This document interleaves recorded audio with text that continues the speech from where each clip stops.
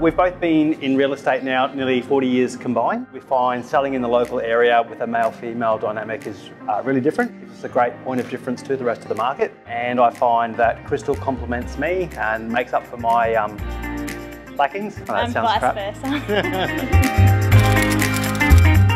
I was originally from Melbourne. I've done property management for the last 20 years. Now I've moved on from that and have decided to join Anthony in doing sales. I have been helping him out for a while, but it just was part of a natural transition that I moved into that role and we moved into it together. And yeah, we find that we complement each other in doing that.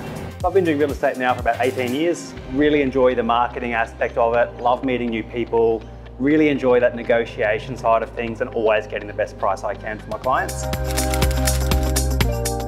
Oh, I don't know, I'd probably be barista, I reckon. Make coffees, everybody would love me, and no stress.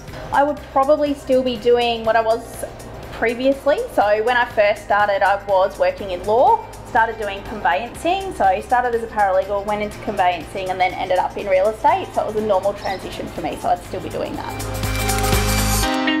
Insane. Really, really good. Best it's been in a long time. Certainly don't see anything too major happening. It will come down and stable, but I think it will be the same.